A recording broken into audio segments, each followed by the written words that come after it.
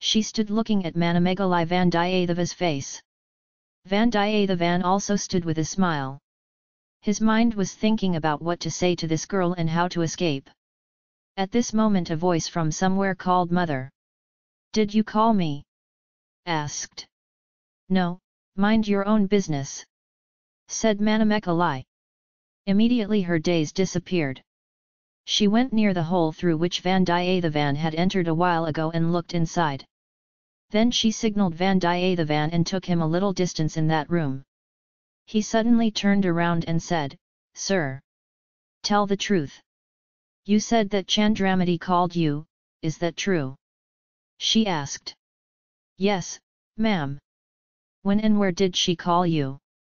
"A little ahead. You both came and looked and turned while I was hiding behind the monkey in the next room. After you turned she looked at me and said, 'Monkey, are you in my room? It's convenient to scare off unwanted visitors,' she said. It doesn't seem to fall on their ears. Would I have left her alone if she had fallen in my ear?" She said. "Princess, what is the use of being angry with one's friend? If my face and the face of a tailless monkey are the same, what will Chandramati do? A long way from your face and the face of the tailless monkey.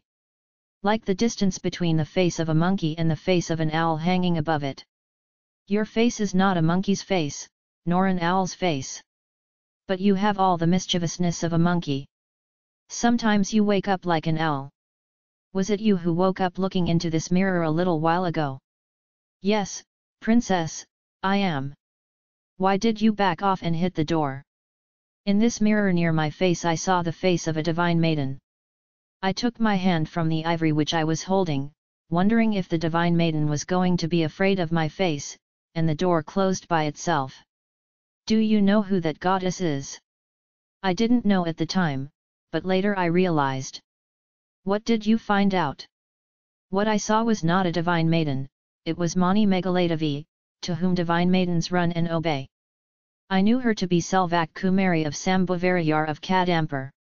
I also remembered that she was the lovely younger sister of my lifelong friend Kanamaran." Manamekalai's brows furrowed with a sneer mixed with anger. "Really?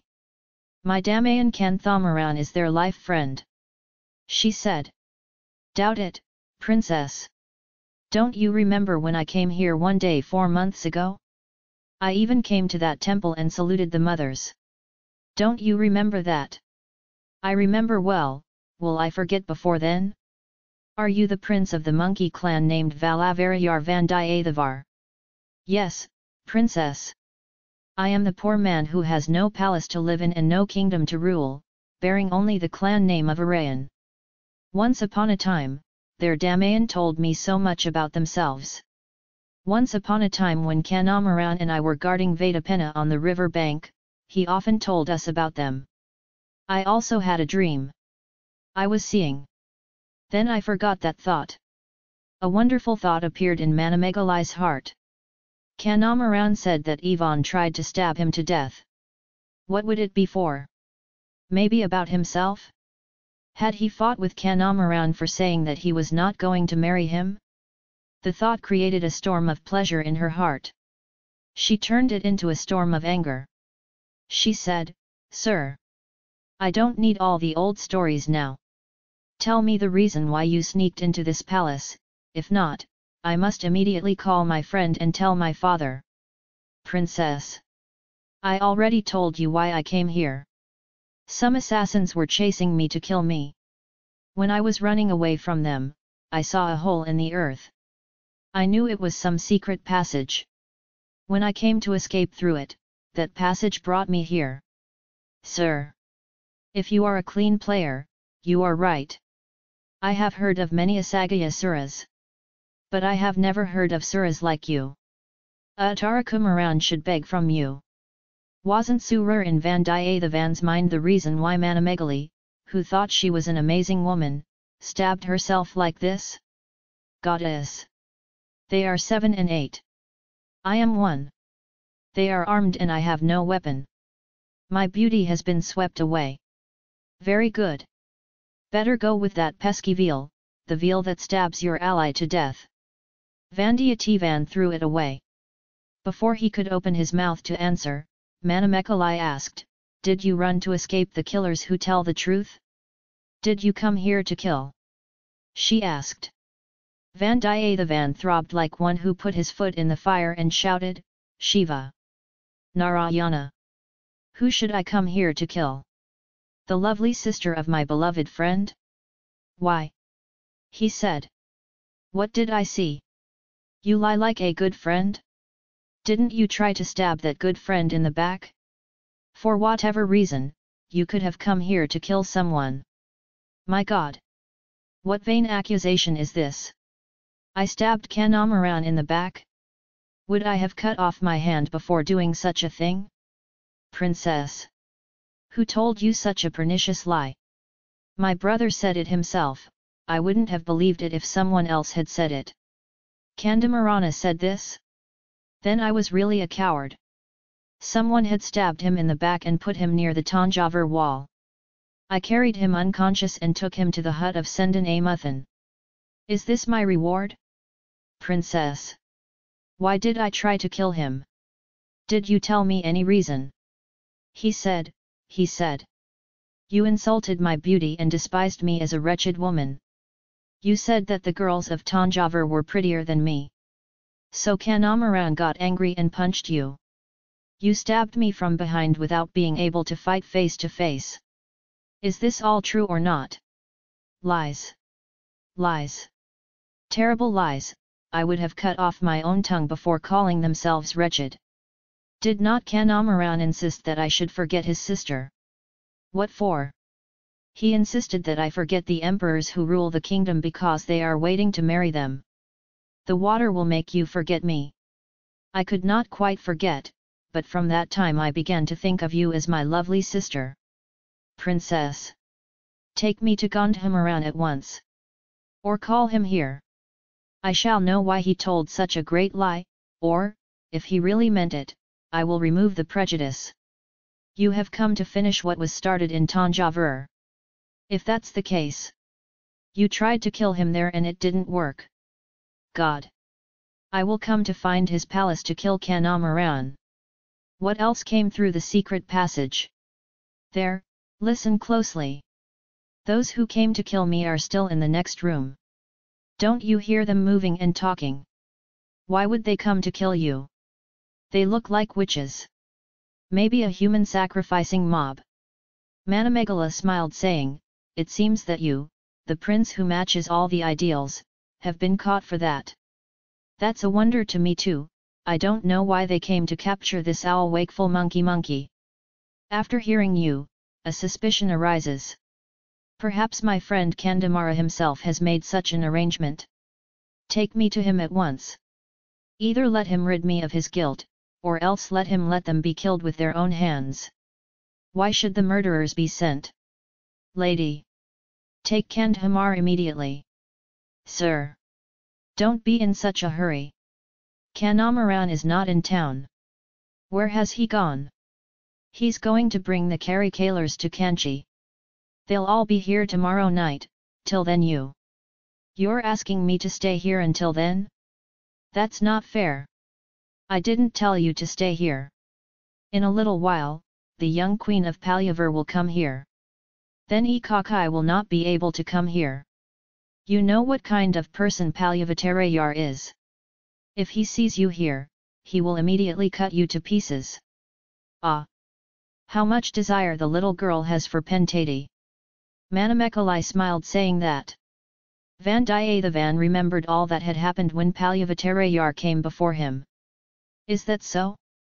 Are the Palyavatarai very much in love with the queen of Palyavur? He asked. It's a matter known to the whole country and city. Last time, they came here 8 months ago. The old man did not even let the queen of Palyavur come to that param. He protects it with such a look. This time they are going to stay here for a few days. The only problem is that the queen of Palyavur wants her own Andapuram. I don't know if he's going to see us all this time, if he's going to let the old man see us. So what do I do now? That's what I've been thinking too. An idea strikes me. There is a private armory of my Damayan Kanamaran in this mansion. I will take you there. You will stay there until Kanamaran arrives tomorrow evening. You can prove the truth or falsehood of what you say to Kanamaran in person. Princess. That's wrong. A very dangerous thing to do. What danger? If Kanamaran asked me how I got there, what would I say? What is said is what is said. You don't believe what I just said? When there are people in the next room looking for me. Sir. I'll check it out now. What are you going to test? I'm going to go into the next room and question those men. I'm going to find out if they came to kill you or if you brought them. Alas! If those wicked scoundrels were left alone with them.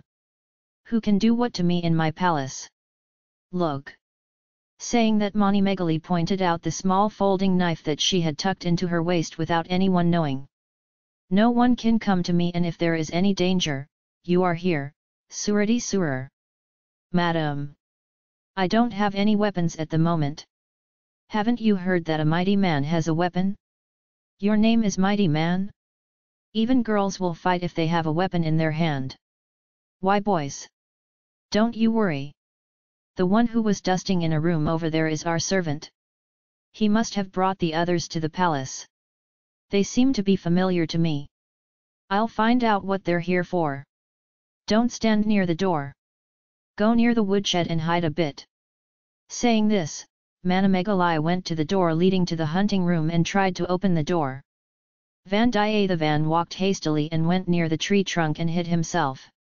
The barn doors were open and he happened to look inside. It turned out that it was not a granary. It was gradually located inside the room. Musical instruments such as lyre, veena, madhalam, talam etc. were arranged at each step. He looked up a little and saw that the steps went up to the roof. By this time Manamegalai opened the door of the hunting hall and entered. Vandiyadeva was amazed at her courage. At the same time, he made up his mind that there was no danger to Manamegali. Meanwhile the door opened from the other side of the room. Mother, mother! Chandramati came in shouting. Vandiyathevan was startled and entered the musical instrument shed so that she would not see him. Mother! Mother! The people of Tanjavur have arrived at the gate of the fort. The Maharani has asked them to fetch them at once. She shouted and looked around. She walked towards the open hunting hall door in front of her. If you stand near the door, you will know that Vandiyathevan is inside the barn. So he quickly climbed up a few steps. He knocked his knee on a harp and it sounded. Vandiyathevan panicked and climbed some more steps. His head hit the top of the barn. What's weird? The ceiling went up a little when it hit Vandiyadeva's skull. Vandiyathevan got suspicious and lifted the board with his hands. It went well up, and light came through the opening. A rustling sound was heard in the distance. On one side there were stars shining in the sky. Vandiyadeva's heart leaped with excitement. He moved the board well and climbed up. He found that he had come to a part of the maki on top of the mansion. Moreover, that area was the same area where he had been lying comfortably taking in the air the other day. It was he who stood in the secret of the great pillars and learned about the deadly conspiracy of the petty kings. He pushed the board away and closed it as before. After closing, he realized that it was not easy to find such a way from the roof. There is no time to wonder about it now. I want to find a way to escape from there. Is the angel of fortune who has helped him all this time going to stop helping him? Vandiyathevan looked around on all four sides. Flags and torans were flying everywhere and the entire palace area was a sight to behold. Damn! This seems to be Rajabazaram. Vandiyathevan walked slowly, looking around. There is no human traffic anywhere in Upper Mach. Until then we were lucky, and then he walked a little faster. He came to Neelamatam where he was lying earlier.